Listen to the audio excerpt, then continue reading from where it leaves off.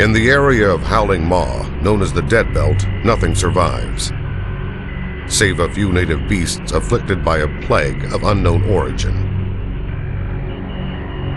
Howling Maw Volcano lies at the center of this devastation. We've avoided sending recon squads into the area, believing the volcano to be active and deadly.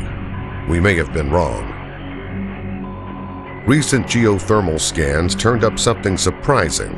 The volcano isn't giving off enough heat, not enough to account for the smoke pouring from the summit. We're also picking up some unusual energy readings from within the crater. We think the whole setup might be smoke and mirrors. Someone's trying to keep us away.